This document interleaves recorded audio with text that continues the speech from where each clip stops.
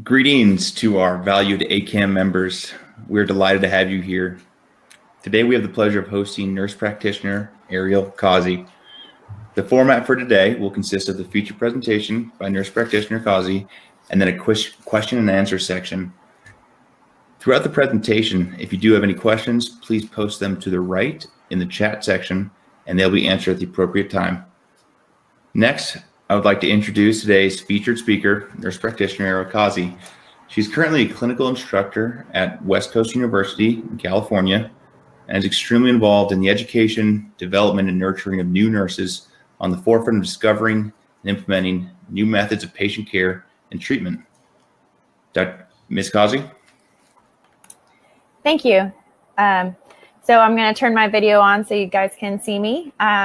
Like he said, I'm a nurse practitioner. I've been a nurse for many years. I've been in and around integrative medicine for about 15, 16 years now. So I have been around it. I've been utilizing these protocols and techniques for quite some time, and they seem to get really good results. So I'm going to go ahead and get into my presentation here.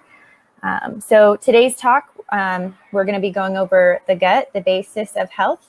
And I do want to give a little preface to today's discussion.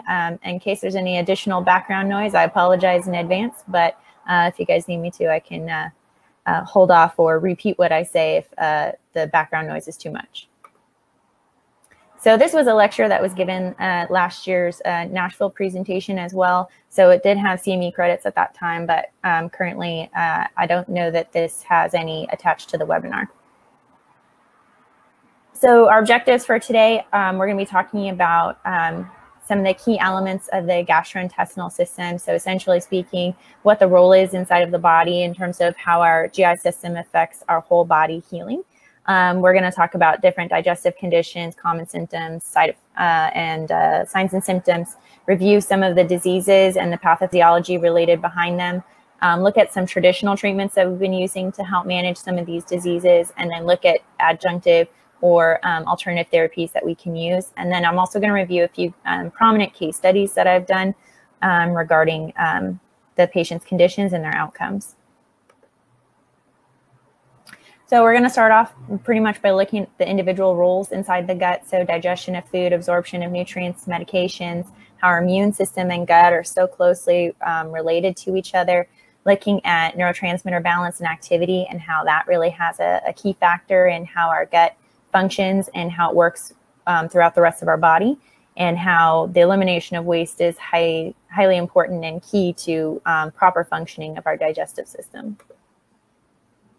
So a couple quick things. I know a lot of the people on here have medical backgrounds, so I'm not going to spend a whole lot of time going into great detail on this, but just a few quick points looking at the differences between mechanical and chemical digestion. So again, starting in the mouth, using the tongue and teeth to break food down, the use of enzymes and saliva to help aid in that process, the peristalsis of the esophagus and the opening and closing of the pyloric sphincter and stomach.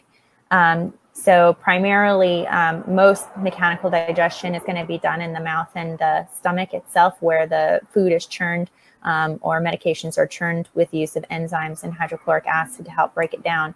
And then several things can either be absorbed through the lumen, either of the stomach, but typically the jejunum, and we'll get into absorption a little bit later. But mechanical digestion is predominantly done there. Chemical digestion is usually done a little bit more throughout the entire process. It can include enzymes, hydrochloric acid, and bile production. As we all know, is produced by the liver and excreted by gallbladder, should the patient still have one. And helps to aid in the breakdown of the food into nutrients and electrolytes that can easily be absorbed through digestive lining. So looking at the absorption of different nutrients and medications, I think it's important just to review this slightly so that it plays a role in what we're looking at and when we're looking at things that go wrong in the gut and when we look at repairing the gut. So a lot of times patients I see who have chronic electrolyte imbalances tend to have gut issues and absorption issues. So the majority of electrolytes are absorbed in the jejunum or small intestine using sodium transporters and passive transport. So there's a high amount of uptake of our smaller electrolytes, sodium, potassium chloride, and a moderate to low uptake of minerals that can occur in those places as well. So it's important that we're looking at that as part of our role in terms of the whole picture we're seeing with our patients and how we can appropriately address any concerns that are going on. So specifically in patients I might see with things like acid reflux or GERD, they tend to have some electrolyte imbalances as well. Water is absorbed throughout through osmosis. And on average, we should be drinking somewhere between 7 to 9 liters a day, unless on some type of fluid restriction for the patient. And it definitely aids in the motility and breakdown of food, helps with some of the mechanical digestion as well. And then vitamins, it depends on what their composition is. So water soluble are absorbed in the stomach or small intestine. So those would be like your B vitamins, vitamin C, and then fat soluble, vitamin A, E, D, and K are going to be upon the release of lipase and then with the use of bile in the small intestines. And these are the ones that are harder to transport through the intestinal wall, and high levels can lead to toxicity. I just really like this graphic because it gives a good presentation or picture of what's going on inside the body and where we're actually picking things up from our digestive system. So protein amino acids typically are going to be broken down by proteolytic enzymes and then degraded into smaller structures that can go across the substrates of the small intestines. Lipids is going to be through luminal absorption with the use of bile, and allows fatty acid clusters to bind into the lumen and exchange fat cholesterol into cellular cytosol.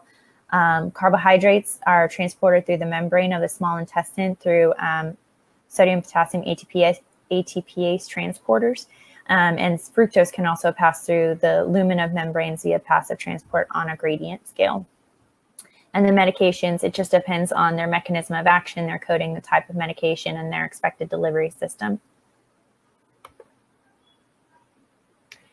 So when we're looking at gut health, one of the big things that comes up is going to be problems with our immune system and our immune defenses. So when the immune system is threatened in some way, we're going to either see a side effect of some gut or GI symptoms, or as a result of gut or GI symptoms, we're going to end up having more problems with our immune system. So about 70 to 80% of our immune system sit inside of our gut. So we have some of our innate barriers like our skin and our mucus that we produce, but we also have some helpful agents like commensal bacteria that live inside there. So our gut flora, which I'll go into more detail on, but they definitely are a large portion of our innate immune system. And then white blood cells, so high amounts of neutrophils, macrophages, mast cells, dendritic cells are in high concentration in the gut, and some lymphocytes. We predominantly see IgE and IgA antibodies that typically line the gut. And when we see patients with high amounts of food allergies, we're going to see a large influx in those antibodies, obviously. But usually it's because of some failed mechanism that we will illustrate later in regards to the basic immune functioning. And then things like hydrochloric acid or the bile are also part of our immune defenses that exist within our gut. So neurotransmitter balance and activity. Most of our neurotransmitters are actually produced by gut flora. So there's a link between long-term flora disrepair and the development of certain psychiatric conditions like depression, anxiety. There's even been studies that have linked gut flora imbalance to things like schizophrenia and the progression of things like Alzheimer's, dementia, or Parkinson's. So our gut flora produces about 70% of the neurotransmitters we have inside of our body, and it's highly influenced by the diet that we eat. So those could include things like eggs, tofu, turkey, chicken. A lot of protein ends up being broken down into things like serotonin, dopamine, melatonin, and there's also things like GABA, acetylcholine, even histamine-based reactions that can occur based on the foods that we're eating and the production from the gut flora. Similarly, like we said, so we can either see the development of certain psychiatric conditions or even just symptoms of the disorder. So predominantly in patients that I see with significant gut repair, I have a lot of anxiety, depression, and insomnia. On occasion, I will see patients with delusions, paranoia, Hallucinations are probably on the more rare side, but can still occur because they are affecting exactly how our brain is communicating and how our cells and nerves are communicating with each other.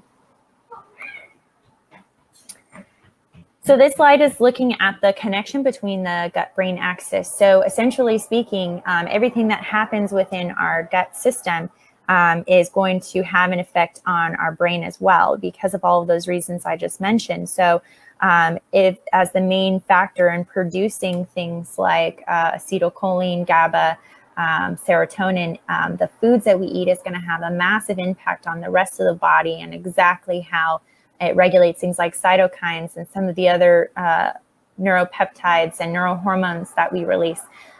So the example on the right there is showing a diet high in meat, high-fat food, sugar, additives or antibiotics cause a significant breakdown to the gut flora that should be present and producing the high amounts of neurotransmitters that we're looking for. Over time, it can lead to neurodegeneration, poor conduction of electrical impulses, and cause quite a significant problem with inside the body, not just on a neurologic standpoint, but also in some of our other neuroendocrine or cell signaling pathways. On the left-hand side, probiotics, prebiotics, fermented foods, which have both of those in them, beans or whole grains, can help to feed this and actually help with things like neuroregeneration and improve nerve conduction or cellular conduction. We can see the reduction of the production of certain cytokines. We can reduce inflammation, not only in the brain, but systemically through dietary modifications. And we'll talk a little bit more about that as that goes on. So importance of the elimination of waste is obviously the removal of toxins or waste products that we normally need to get rid of, the elimination of medications or their byproducts or metabolites, and then water and electrolyte balance. Probably one of my favorite questions with my patients is, did you poop today? How many times? What did it look like? Generally, though, I do not want to see pictures. So although some of my patients are kind enough to take photographs and share so kindly with me. Some of the most common digestive conditions we can find in our patients would be things like GERD or acid reflux, peptic ulcer disease, nausea, vomiting, a lot of electrolyte imbalances, although this doesn't necessarily have to be gut in origin, but it could be. Constipation and diarrhea are always signs to look at gut health.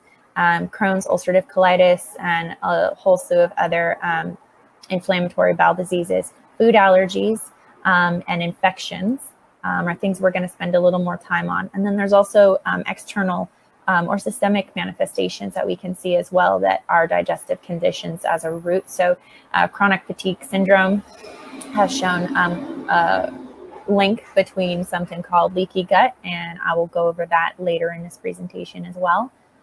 We can also see large-scale eczema, psoriasis, poorly controlled acne, psychiatric disorders, and a few other things, including cancer. So in general, when we're looking at the things that can affect the gut, there are several areas in which we can focus in on. The ones I'm going to be focusing in on today are going to be more towards infections and inflammation in the gut and how we can go about getting rid of those so that we can have a truly healthy gut. So when we're looking at various infections, there are different types, obviously. So viral generally are very time limited, but could have long-term or chronic disease states. Typically, we would see things like adenovirus, rotavirus, norovirus. You could also have hepatitis, I suppose, included in there, depending upon how significant or severe it was, or the type. So those could be resolved or could have some chronic manifestations. Bacterial typically comes from poor hygiene or contaminated food, and usually can be resolved with antibiotics, but sometimes they can be quite significant and result in death. We can see things like E. coli, Shigella, Salmonella, C. diff, or SIBO. And SIBO is one of the infections I'll be highlighting in this presentation as well. And then fungal infections, I would say, are pretty common, and a lot of providers don't tend to suspect them. They don't show up on any fecal or blood testing unless there's a severe infection or the patient is for some reason shedding the fungus itself. So in some cases, if they're on a treatment for fungal infections, you may see some in the stool, but it's pretty rare. It can be difficult to treat because there's a wide variety of symptoms. And so sometimes we go towards treating the symptom versus the patient. And it's hard to always, because of testing being limited, it's hard to always determine if that's the absolute root cause. So individuals with susceptibility are patients who have recently been on antibiotics, anyone who has a suppressed immune system, people with poor diets, other prior gastrointestinal infections, so viral or bacterial. Most commonly, we tend to see candida, but there's aspergillus and several other fungal infections that can occur in the gut. And then lastly, parasitic infections, and they frequently occur with contaminated food. There's a high susceptibility to concurrent infections. So typically speaking, in the patients I have found parasitic infections for through stool testing. More commonly, I also find that they have fungal infections. So we'll kind of go over how the fungus can disrupt the internal barrier on the gastrointestinal tract and can end up causing a higher susceptibility to bacterial, parasitic, or viral infections in them of themselves. Common infections we could potentially see would be Giardia, pinworms, flukes, various types of amoebas, hookworms, etc. So small intestinal bacterial overgrowth, or SIBO, is what it's commonly called. This is typically an overgrowth of intestinal flora that was supposed to be there. But due to some other factor, it has overgrown to a point where it is no longer commensal with our body or providing a helpful relationship. So in these cases, patients tend to become very symptomatic. Some of the things that increase their risk for developing SIBO would be low GI motility, sometimes through medications that they're taking that slow that down, recent or recurrent use of antibiotics. So it's killed off some of the other beneficial bacteria and only left certain ones left standing. So they have a tendency to overgrow. Autoimmune diseases like lupus, scleroderma, IBS, anyone with low stomach acidity, patients who've had recent abdominal surgeries, and then patients with poor enzyme activity like diabetes. If they're older in age, typically females have a higher tendency towards SIBO, and then long-term use of PPIs or proton pump inhibitors. So a lot of the symptoms are going to be either near the stomach or in the small intestine space. So upper abdominal pain, or patient reports stomach pain. They can have nausea, constipation, or diarrhea. I think one of the key things that I tend to see with patients is the weight loss and the bloating. And the bloating will come pretty quickly after the consumption of food. So I also tend to see this go along hand in hand with other infections. So a lot of times I'll see SIBO in combination with fungal infection or parasitic infection. So usually doesn't come by itself. We can diagnose it typically using breath testing. So there are certain labs that can do it, or you can purchase an in-office machine. And basically it will help to capture the gaseous product that the bacterial overgrowth will release. So hydrogen methane gas when the patient is fasting. You can also order other tests. There are other specialty labs that exist out there that may be able to collect a stool sample or urine sample and measure certain metabolites that come from some of the certain intestinal bacteria. And if they're out of range, sometimes they can make an inferential diagnosis of SIBO. Typically, the treatment for this would be making sure that there's no other factor that's contributing to this. So if they were on some other type of antibiotic or they keep using it, if they have autoimmune diseases, we do want to help control those, because those are going to put them at a higher risk for the continuation of SIBO, which is already fairly difficult to treat.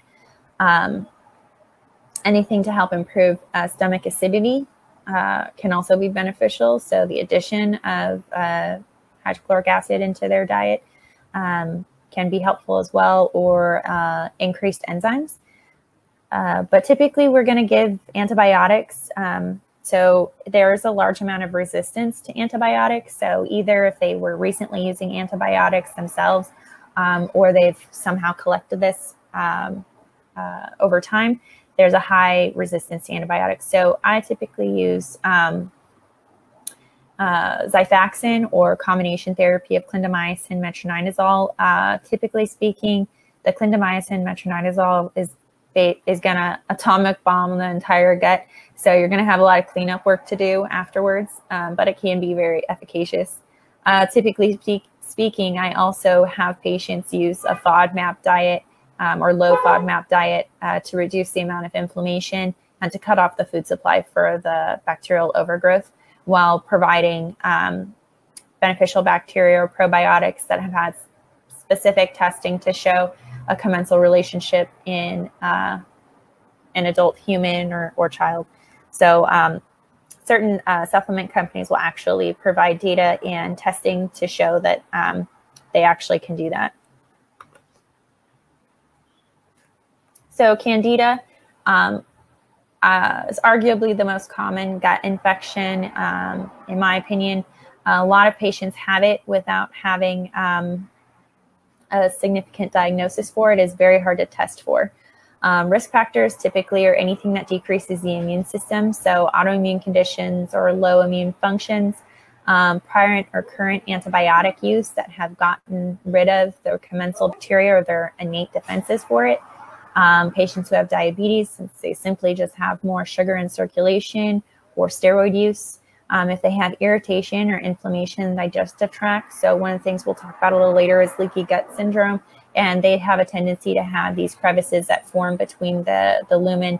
And so they have leaky junctions, and Candida has a high tendency to get stuck in there and just overgrow. A lot of common symptoms are going to be gas and bloating, nausea. Typically, they report acid reflux to varying degrees. I typically see a little bit more on the diarrheal side. However, constipation can also be present. Fatigue is probably one of the biggest things that I find with patients who have significant Candida overgrowth. And the main reason for that is the Candida is predominantly stealing most of the patient's nutrients. So I've had patients who have electrolyte imbalances because their Candida is lining their the lumen of their stomach and their throughout their digestive tract. Brain fog is very common. Nutritional deficiencies, malabsorption of nutrients or medications, recurrent UTIs or vaginal infections, anxiety, depression, insomnia, and rashes on the skin. So unresolving acne, eczema that doesn't seem to get any better with topical treatments. And what the case study I will discuss later will kind of go into a more extensive explanation of kind of the presentation you may or may not see. But I would say that this is fairly common. So if you're kind of digging for a reason for perhaps why your patient is suffering from brain fog or fatigue or having a lot of gas and bloating after eating, I would really consider Candida. Diagnosis can be tough, and sometimes even the buy-in with patients can be difficult because there is limited amounts of testing that can be done. Like I said, the patient has to pretty much be actively shedding the Candida itself, either through some kind of natural treatment that they're doing or through dietary changes. It's unlikely you're going to collect it on a stool sample. On rare occasion with very significant disease states, I'll have patients tell me that they're urinating mucus, that they're eliminating mucus through their stool, and sometimes they may capture candidal clumps, which kind of vaguely resemble cottage cheese. So you may have a patient who reports that, but not always. There is some breath testing that can be done. You can collect a stool sample. There is blood testing that will look for metabolites or waste products that the Candida will release. But sometimes it's very difficult to find. So it's about talking about the symptoms that your patient is having, and sometimes them having a little bit of faith in the process. But 9 times out of 10, it's usually if they have those symptoms, you're right on the money with the Candida. Treatment can be lengthy, and there's a high chance of recurrence. A lot of it is we really have to cut off the food supply, and Candida or most funguses are very resilient. So they can lie dormant. In other cases of other types of fungus, they can also create an increased biofilm or mucus layer over themselves that make them more resilient or resistant. And really the key to kind of getting rid of this. So this is going to help them with their symptoms, but sometimes looking at some of the approach to treating their underlying condition could be something like leaky gut, but it could also be something like their autoimmune condition. So it all pairs together. So one of the things I use to help treat this is you can do it through supplements and dietary changes. It just takes an incredibly long period of time. Roughly, if I were to use natural supplements and treatments, it's going to take 6 months to a year in order for the Candida infection to resolve, versus if I did utilize any type of medication, I could abridge that to a 3 to 4 week course of an antifungal, put them on a diet, and probably see some resolution or significant improvement to their symptoms in 12 weeks. And then they can kind of start reincorporating certain foods back into their diet. So treatment can be quite lengthy. So whichever way, the patient can always make the decision on what they think might be best. Most of the time, when I explain the options to them, 6 months to a year versus maybe 3 months, they tend to be rather agreeable to the medication. But, it's every practitioner and every patient's decision on whether or not they would use it.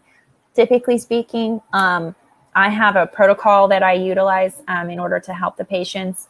I typically have them start on a Candida diet or a FODMAP diet, either or, low FODMAP. So no sugar, fermented foods, caffeine, nothing that could potentially have any fungus.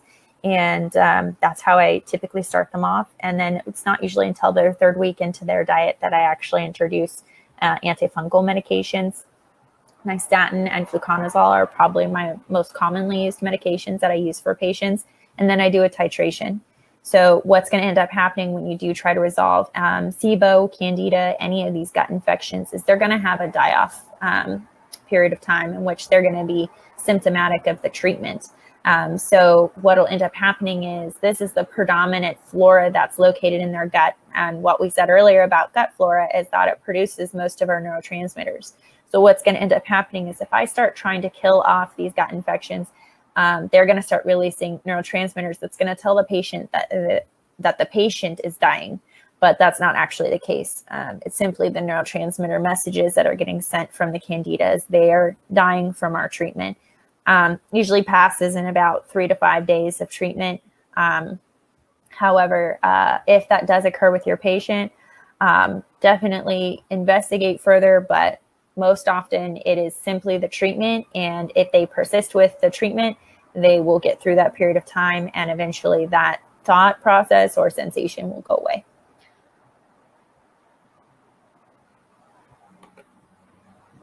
So this is a quick little slide just kind of looking at the differences between the two diets. So one being a low FODMAP diet, the other being a Candida diet.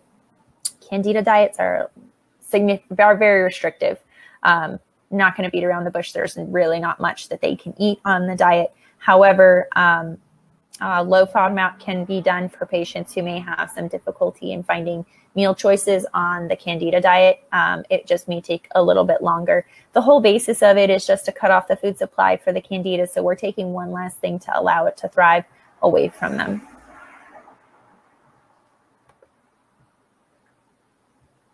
In the last infection, I'm going to talk about our parasitic infections. I'm not going to go into one specifically, but just parasites in general. So there can be one or several parasites present at once. And occasionally they occur independently, but I would say they usually coexist most often with fungal infections. You may also see them perhaps with a bacterial infection as well, but 9 times out of 10 that I have a patient with parasitic infections, they also have a coexisting fungal infection. And it's generally unclear which one existed first, but I would probably guess that the fungal infection weakened some of the innate barriers and allowed for the parasitic infection to kind of take over. Parasites can come from a number of places. Contaminated foods, they're usually transmitted through oral fecal routes. Other bacterial or fungal infections could decrease the immune system and place you at greater risk for a parasitic infection. Patients who are immunocompromised or aged. So typically we're looking at, patients that would be less than 5 because they like to put everything in their mouth. So they have a higher tendency of catching parasitic infections. Generally, adults are pretty good about minimizing that. So some of the symptoms we might see could be weight loss. It could either be severe or minimal. Diarrhea, nausea, vomiting, abdominal pain, gas and bloating. Although I'd say generally a little less. Fatigue or weakness are pretty big. And then nutritional deficiencies, depending upon how long lasting this parasitic infection has been there. As you can see, a lot of the symptoms are very similar to that of Candida, and mostly because Candida does tend to have a very similar reaction or parasitic-like reaction inside of the body in terms of stealing nutrients. For parasites, it's going to be kind of similar to the Candida. Stool testing can be done. There are limitations to testing. Unless you're shedding the parasite, you may not find it. In an alternative realm, you can also do frequency testing, and that can be done for any of these infections, where we can measure the various frequencies inside of the body and see if an abnormal frequency exists, and that can determine if there's a parasite, perhaps what parasite, if there's some type of fungus and or bacterial infection. Some of my patients who have been significantly sick have usually they have pretty much every type of infection you can think of. They usually have parasites, they usually have some type of fungus, if not multiple types of fungus, bacterial overgrowths, and viral infections as well. So it's rare that you're going to get a parasitic infection. That's probably going to be by itself, but you can do frequency testing.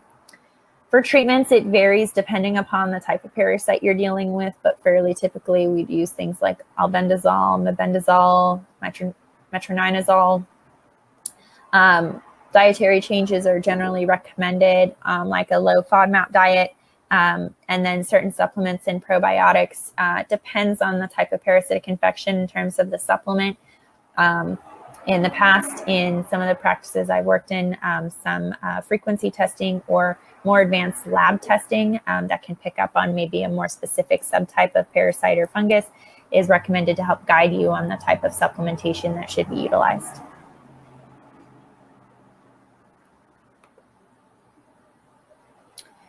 So some of the adjunctive treatments we'd look at for some of those things would be, like I discussed earlier, the FODMAP or low FODMAP diet and or Candida diet. We're really looking at cutting off their food supply, primarily. Biofilm busters. All types of bacterial and fungal infections tend to make that nice mucus coating on top of them, which is why my patients will report to me that they're eliminating mucus through multiple orifices. And so what we're looking at here are natural agents or medications that may help to thin those. So it makes our treatment much more efficacious. So if we're giving natural supplements, if we're modifying their diet, we're trying to get that out of there. These are generally going to help weaken some of the defenses of the difficult to kill infections. So one of my favorites to use, because it's easy to find, it's inexpensive, is extra virgin coconut oil. And usually I just have them take a heaping tablespoonful a couple times a day. Not the most pleasant taste experience, but it definitely works at thinning that out. And they also have the added benefit of caprylic acid, which is an additional antimicrobial function that they have. Turmeric also can help with reducing tumor necrosis factor and inflammation. Apple cider vinegar can be used, especially for things like SIBO or upper GI conditions. And then if all else fails, or your patient just simply tells you they don't want to do any of those things or they're too expensive, we can always refer them to use Mucinex, which its intended purpose is to thin mucus secretions. We typically think of it for respiratory, but actually thins digestive secretions as well. So that will work not only on the mucus we produce, but the mucus that the infective agent will produce.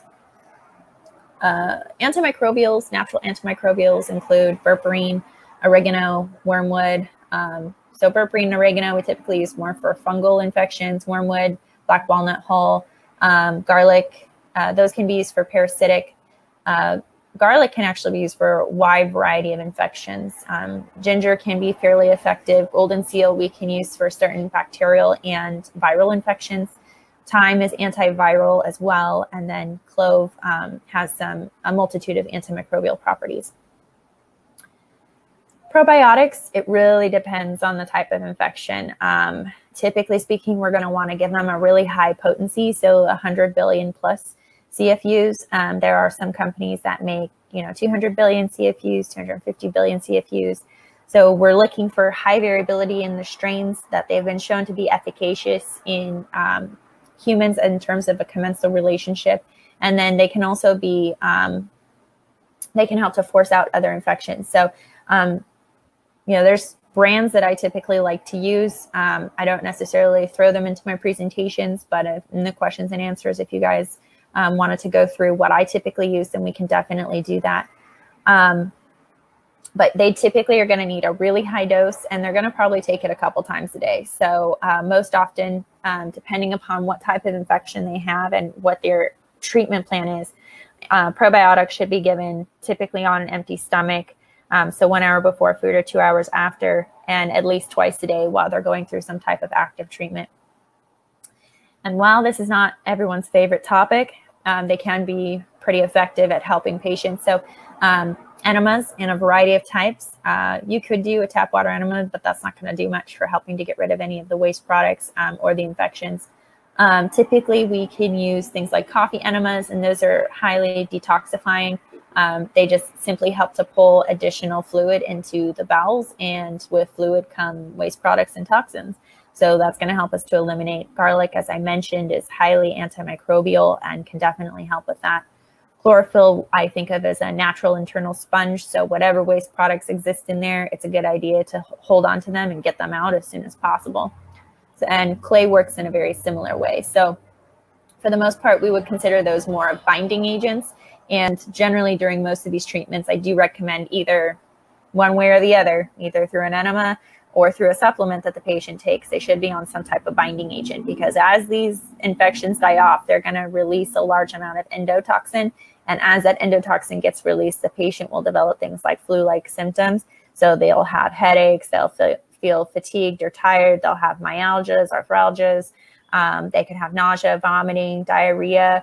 So they could have a presentation of being very severely sick. So the binding agents are going to help to grab a hold of the endotoxin and help to release it. Other types of binding agents could be things like activated charcoal, psyllium husk, things of that nature. So just a little quick nursing humor on enemas. Surprise, it's enema time, everyone's favorite time.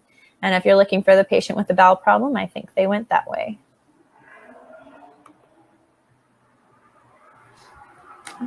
So moving on a little bit to food allergies. So food allergies can be somewhat debatable in the sense of, are they a true allergy or are they a symptom of some other underlying condition like a candida infection, a parasitic infection, or something like leaky gut, which we are getting to. And so food allergies can be mild to moderate. So we can see things in terms of symptomology like runny nose, rhinorrhea, cough, nausea, acid reflux, diarrhea, constipation, or rashes. And that can be both internal and external rashes. And then moderate to severe could be vomiting, significant eczema or psoriasis, chronic fatigue syndrome, autoimmune conditions, and or anaphylaxis. So the onset of symptoms could be gradual, and over time, they could be all of a sudden. So there's a high degree of variability depending upon the severity of the food allergy and particularly what the underlying cause or condition is. There is a high risk for food sensitivities or allergies in the presence of infections. So I always try to make sure that if a patient comes in and they have a high degree of true appearing food allergies or food sensitivities.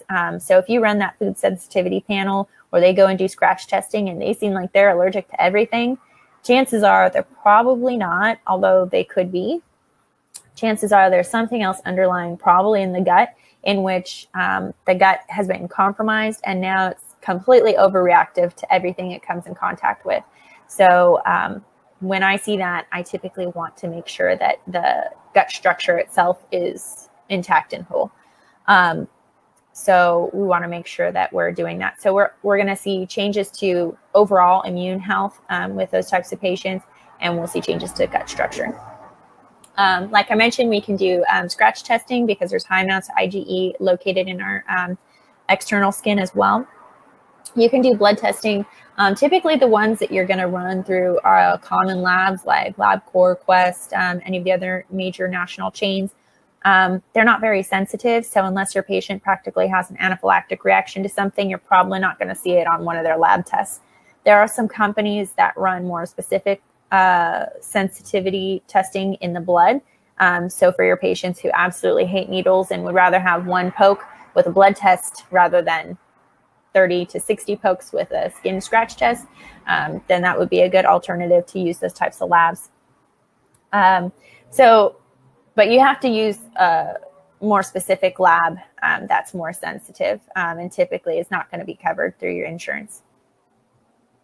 Medications we can use to manage it, worth mention. So obviously ranitidine is not currently very active on the market. There's famotidine to replace that, loratadine. Montelukast is one of the ones I really like, especially for my patients with upper respiratory type symptoms that come along with their food allergies, or patients who have external rashes, so eczema or psoriasis. I tend to like to use Montelukast if necessary. And then we can also use steroids. You know, it's always an option for management anytime we're looking at some type of allergy treatment, but ideal is to stay away from that. Our goal is really not to suppress the immune system per se. We're only using medications until maybe we can get on top of what the underlying cause is. So it's, like I said, it's pretty rare that you have a patient who's truly allergic to all these foods and there isn't some other underlying issue going on. Adjunctive treatment could be antigen injections or desensitization, where essentially speaking, the patient gives them a small dose of the food allergens, and over time, their body will stop responding to it. 100% of the time, I absolutely recommend to my patients, we need to take care of whatever the underlying condition is, if there is one existing. So specifically an infection or leaky gut syndrome, an autoimmune condition. So whatever the case may be, we definitely need to take care of that. Either temporarily or long-term, looking at food elimination diets or avoidance of certain triggers or foods. My most favorite adjunctive or supplements that I use in my treatments for my patients are quercetin. It's a natural antihistamine, and it works great. Turmeric is another fantastic one to help with the tumor necrosis factor and helping with inflammation throughout the body. Great for airway management and control too. Stinging nettle is another good one. And there are several others that you can get in a multiple formulation. So you can get a supplement that has all of those in them to varying degrees. And there's a variety of companies that will sell those, but you can also buy them independently or have your patients get them independently. So leaky gut. Taking a quick look here at what ends up happening inside of our system. So essentially leaky gut syndrome is an inflammatory reaction inside of our gut where something has occurred, some type of initial injury, could have been an episode of traveler's diarrhea, or it could have been, an infection like we mentioned. Somehow or another, these cells became compromised and inflamed, and they stopped doing their normal job. So if we look on the left, you can see the transport of vitamins and minerals. There's a healthy regulation of what can come in and what goes out. There's a blockage of infections, food particles that shouldn't be going in there. The cell membranes are nice and tight, so they have good discernment or discretion of what's coming or going into our bloodstream. Unfortunately, certain things can affect that. So, infections over time or chronic infections can definitely weaken those, and they can invade and cause these nooks, crannies, and crevices in between. And we call these leaky junctions, which is why the term leaky gut syndrome.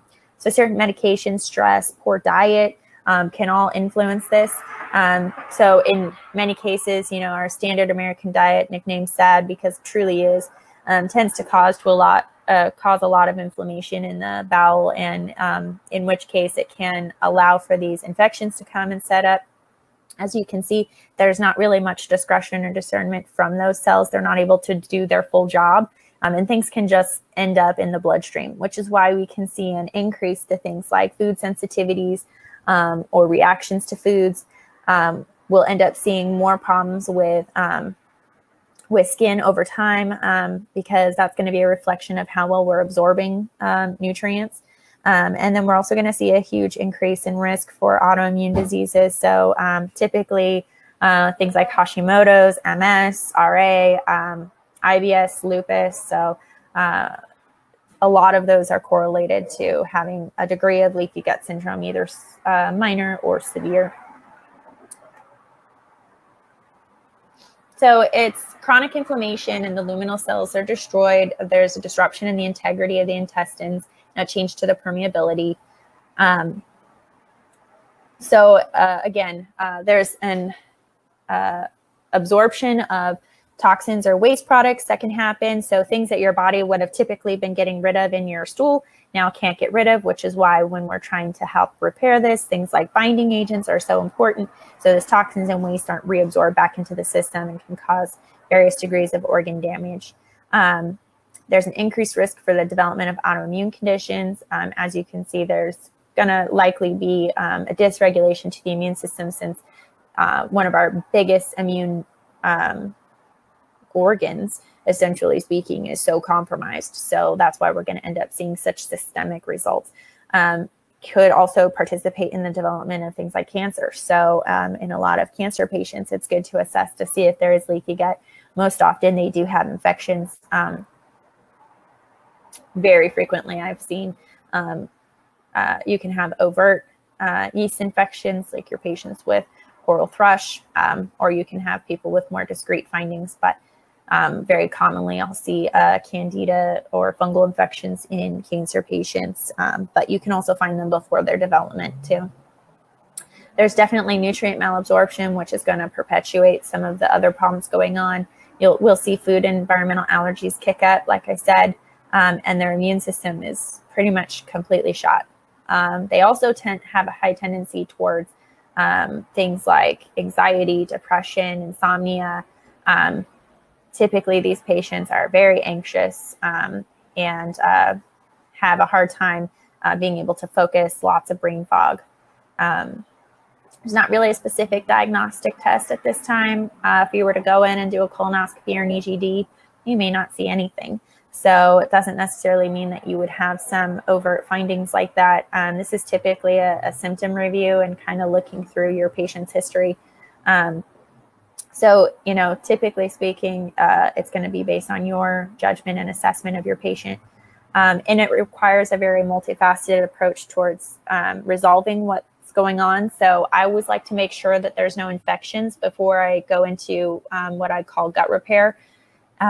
So I test my patients for any infections before I move forward with that, because I would hate to have an infection get covered up by any type of repair. I'm trying to do the intestinal wall and then just locking that in. So the patient will continue to have these symptoms. They'll keep coming back. So I could do gut repair for 8 weeks or 4 weeks, and the patient will feel better. And then I let them go home and do their own thing. And then they'll come back in 10, 12 weeks and tell me that all of their symptoms have come back. Maybe they're even worse than before, because now I've locked that infection into their gut. So always double check for infections before doing any major gut repair. And then dietary changes are usually necessary, like a low FODMAP diet. You can use medications depending upon what's going on with the patient, and then definitely supplements and vitamins. So always make sure that there's no offending agent before you do any repair. I always encourage some degree of dietary change. Just depends on what's going on with your patient. After you've made sure there's no infections and you've put them on a clear-cut diet that's going to reduce overall inflammation, then I like to help by reestablishing a healthy mucus lining, as well as helping to support the formation of new cells. So things that really help with building mucus or building up the epithelial cells in the gut are things like aloe vera. Slippery elm really helps a lot with mucus. Glutamine can be used, but you have to be really cautious with it. Anyone that could have some inkling of cancer, glutamine can actually cause it to grow. So we have to be careful with glutamine, but otherwise works really well. I typically will put them on some type of anti-inflammatory herbs to kind of help with the repair and recovery of the epithelial or luminal cells.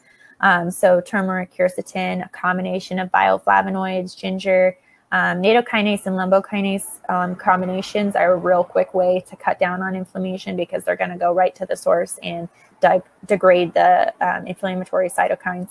Boswellia works really well, and D-L-phenylalanine. Typically, you can also find several of these in a complex. So multiple supplement companies make these as a combination altogether. The only ones you probably won't find in something like that might be something like nattokinase or lumbokinase, mostly because they could lose some of their activity if they're combined in a multiple formulation. I do like to give my patients branched chain amino acids to help rebuild and repair. Also because in many cases they're nutrient deficient and could have had some muscle wasting or things of that nature.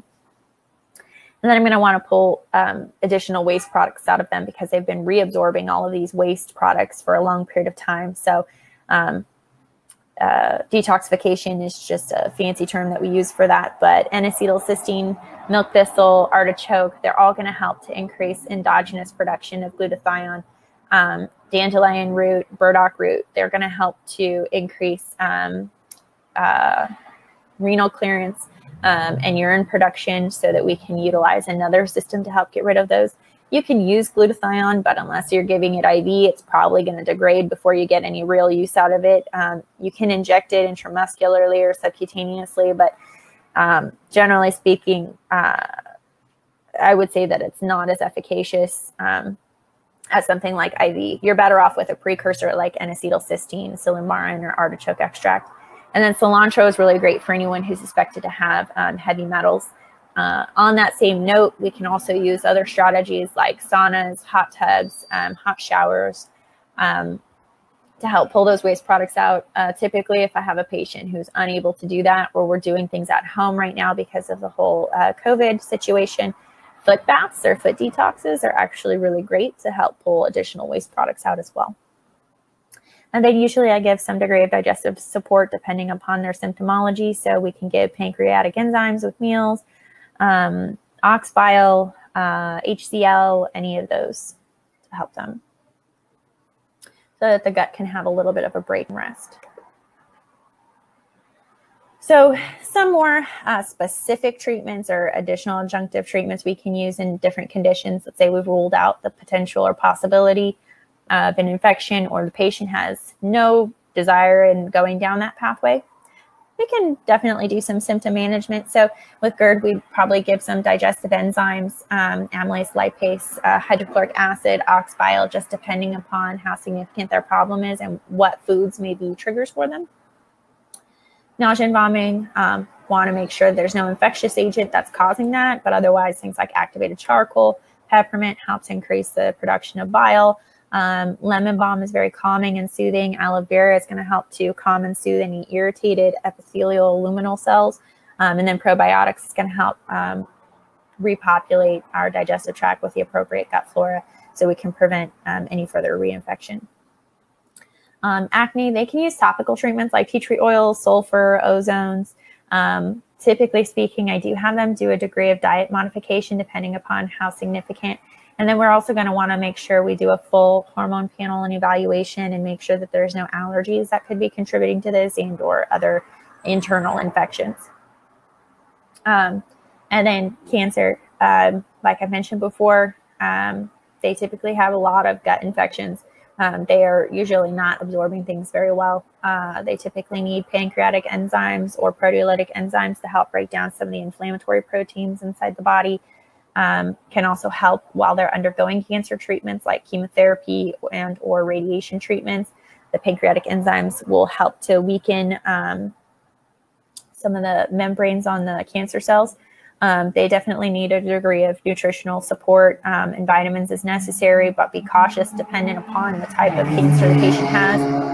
Probiotics are hugely beneficial for them. And then a lot of this is really variable dependent upon their stage, location, the type of cancer. And in almost all cancers, we're going to avoid glutamine at all costs possible. So I have a couple case studies. I know we're getting closer to our period of time here. I'm going to go ahead and refer to ACAM here and see if they want me to continue on with the case studies, or if you want to move into the question and answer. Yes, go ahead and finish with the case studies. We have a few questions popping up, but if you could just breeze over those, that'd be great. Sure. So the first one here, DC, she's a 37-year-old female. She came to me. She had complaints of a rash that just wouldn't go away for over a year. She had tried most things, and we'll go through her prior treatments, but she keeps getting progressively worse. In fact, she ended up being hospitalized on multiple occasions for sepsis. She has unresolved vaginitis and cystitis. She reports moist dandruff and worsening food sensitivities. Frequent nausea and constipation. Her food allergies include, but are not limited to, they continue to grow, fish, stone fruit, gluten, some issues with dairy. She had asthma with poor control regardless of the medications given. She was pre-diabetic, incredibly anxious, horrible insomnia, and report difficulty conceiving. I was not in charge of her OB care, so I couldn't get into any further details on that. She had had a prior cholecystectomy, so she tried multiple rounds of antibiotics for more than 3 months. Like I mentioned, she was hospitalized, put on IV antibiotics. She changed all the lotions, detergents, clothing to cotton. She put new air filters into the house. She tried to modify her diet for her sensitivities. She'd used common over-the-counter anti-dandruff shampoo, but nothing seemed to make it any better. Just anytime she would step out of the shower and scratch her head, just pieces of moist dandruff, as she would describe it, would come out. She's unable to tolerate montelukast. She said it just made her anxiety that much worse. And the vaginal infections were unresponsive to nystatin and had limited responsiveness to metronidazole. It took quite a while to convince this patient that she had an underlying candida infection, and that what she was in fact scratching off the top of her head were bits of candida. Once she had a degree of buy-in, we started her on a candida diet. So I typically give my patients a 12-week course, so they start on their candida diet. I had her start on antifungal supplements, which also includes biofilm busters, usually a degree of berberine, oregano. Usually I have them start taking garlic or increase their intake of garlic as well. And then they do 3 weeks of an antifungal medication. In her case, I gave fluconazole, and I do a titration. So if I give her a super high dose all at once, her symptoms of the die-off will be really great. And so I do a 3-week titration, and then I keep them on a relatively high dose once a day for about 2 weeks. And then after that period of time, we start working on some gut repair. So I introduce probiotics usually in the last week of the antifungal medication, and then they continue that on for the completion of the full 12-week period, and then work on gut repair after they've gotten rid of the infection. And so that usually includes all of the supplements I had listed before, to varying degrees. There are some manufacturers who make a product that will kind of be an all-in-one. So I find that they're very useful in helping to treat patients. Really helps increase compliance. And then my last one, SE, she's a 23-year-old female. She had severe eczema, nearly complete coverage of both bilateral upper and lower extremities. She had areas of bleeding. Her skin was so dry and cracked. She came into my office crying. She had it on her torso, recurrent upper respiratory tract infections, and she was a restaurant worker. But because of the soaps that they had to use to cleanse the table, and because she had to wash her hands regularly, they were so sore, irritated, and bleeding that she wasn't able to work anymore. She also had a very stressful school event that precipitated this massive flare and really changed the intensity and severity of her symptoms. Past medical history, she had seasonal allergies that were becoming worse. She had been diagnosed with a gluten sensitivity and a few other mild food allergies that she didn't pay much attention to, and then recurrent URI and ear infections as a child with frequent antibiotic use. No prior surgeries. So we tried her on citrazine, dietary changes, all natural soaps, emollient creams. She started putting topical coconut oil to try to hydrate her skin. She'd done topical steroids, antibiotics for the bleeding lesions. There was no improvement. So she originally declined very aggressive treatments and didn't want to take any medications, and she just wanted to see if it would get better. It didn't. So we started her on montelukast and some natural anti-inflammatories, and she had some minor improvement. She developed a sinus infection, and while on treatment, her eczema became worse because we were giving her antibiotics. She started on 2 weeks of oral steroids, and she agreed to major dietary changes. I actually think she went and saw her rheumatologist, who stated that she needed the steroids to calm the flare down, but that was not the ultimate treatment. And I think that's when she finally had buy-in. She's also pretty young, so the Candida diet is a little scary for them. But she did start it. I put her on my 12-week program, and then she also started some dietary supplements to help with her multiple nutritional deficiencies. But underlying was a massive Candida infection. As soon as we helped to clear and treat that, her skin started clearing, and by the end of the 12 weeks, you could barely tell she even had eczema. And that's that. All right. Thank you, ma'am. We do have a few questions, so I'm going to go ahead and read these off for you. So the first question that we have is coming from Ms. Hewitt, and the question is, I believe it's in relation to the parasitic slides, and what is frequency testing? So frequency testing is, essentially speaking, they would use 2 electrodes or probes. And what they'll do is they'll check the frequency as it runs through the body. So it's an electrical conduction through the body. And there's been some research that's been done at distinguishing what the normal frequencies are as they run through our body. So using biomeridian points on our hands and our feet, we can determine what electrical current we should see running through different organ systems. And those biomeridians have been set up by the practices of things like acupuncture. So we know that there are specific correlations to them.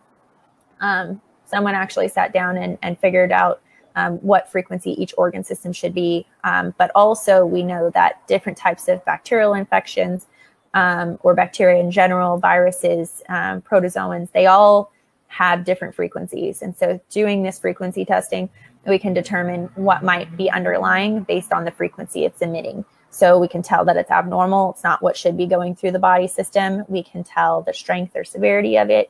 And we can usually determine at least a general class of what type of infective agent might be present. All right. And the next question we have is, how does glutamine act in promoting activity in cancer cells? So glutamine is generally a fortification that we'll find in various types of cells inside of the body. Generally speaking, it's not so much that it has a different sense of activity in cancer cells, but we definitely wouldn't want to give anything that's going to influence or increase their productivity or strengthen the cancer cells. So that's why we typically avoid the use of glutamine in cancer patients. We just don't want to fuel the fire, basically. And the next question being, what supplement contains nattokinase and lumbokinase? So nattokinase and lumbokinase, yeah. So there's a variety of different products and manufacturers. I believe a lot of the larger companies, so companies like Zymogen, Metagenics, probably have one lumbokinase or nattokinase. There's a product that exists that has a variety of different proteolytic enzymes. And off the top of my head right now, I cannot recall the name. I can look into it, and I'm sure there's a way we could communicate that out. But in the past, also there are other companies. I very commonly use Wobenzyme, which is by Garden of Life. And they're a variety of proteolytic enzymes. I believe they have nattokinase and lumbokinase in them. But lumbokinase is a little bit more specific in that it works on the endothelium of the vessels as well. So it helps to cut down on vascular inflammation. And so that can be very helpful. And our last question today is oregano for Candida TX? Yeah, so oregano can be utilized. I typically don't use it by itself. I use a combination of things, but oregano is almost always utilized unless the patient has an allergy, in which case we'll find a workaround for that. But most formulations you'll find, orthomolecular, Zymogen, several of the large manufacturers do make a Candida specific type of product. And so it typically has oregano, berberine, and a variety of others, just dependent upon which company it is. But those are almost always synonymous for Candida treatment. And it looks like we have another question, which is, does glutamine exist naturally in food or only supplement? Can it affect breast cancer cells? So glutamine does exist in our food. It's an amino acid. So it's one of the byproducts we can get from some of the foods that we eat. Typically speaking, it could potentially influence, breast cancer cells. It's not that it only stays in the gut. These are dispensed wherever the need is in the body based on the signals that it sends. But typically speaking, a lot of times for cancer patients, it's recommended that they go on, healthier diets. Are going to cut out a lot of the junk food, which could have some higher amounts of glutamine. But typically speaking, like really high protein diets are going to have a lot more glutamine in them and present, because amino acids are the building blocks of protein. So the more protein, probably more glutamine in general you'll have. So in many cases, for most types of cancer, the recommendations are on a more, naturopathic or allopathic type of treatment plan. We typically recommend ketogenic, which is a higher fat-based content with a moderate to low amount of protein, and then things like fruits and vegetables. Well, thank you so much, nurse practitioner Ariel Kazi. We really appreciate you coming through and going in depth on this presentation. I know you have that last slide for citations. I don't know if you want to put that up there. Sure. So to everyone who's attending, we're going to be sending out the recording of this session, as well as the slides for everyone's access, as well as for the reference. But we want to go ahead and thank you once again for being on for this afternoon. And any closing remarks for the ACAM members? I just encourage you all to thoroughly investigate what's going on with your patients before fully committing to a plan as much as you can. Should you need additional guidance, I'm sure that we can help to provide a contact for me if you had any other questions outside of this chat here. But it's a very complex issue. It took many years to get to a point, and this is through the development. I've worked through all of these things with other practitioners, other people who've been doing this for a very long time, nutritionists and specialists, to really get this fine-tuned. And obviously this is only looking at a certain subsection of what could be going on in the gut. So there are a lot of other things, but in my opinion, there's usually almost always something underlying, and many times I find infection. So that's why I chose to focus in on this. But everyone has their own strategies and practice, and this is just one of them. So I appreciate all of your time. Yes, ma'am. Thank you so much for coming, as well as all ACAM members. And we look forward to connecting you with our next webinar. Thank you. Bye-bye.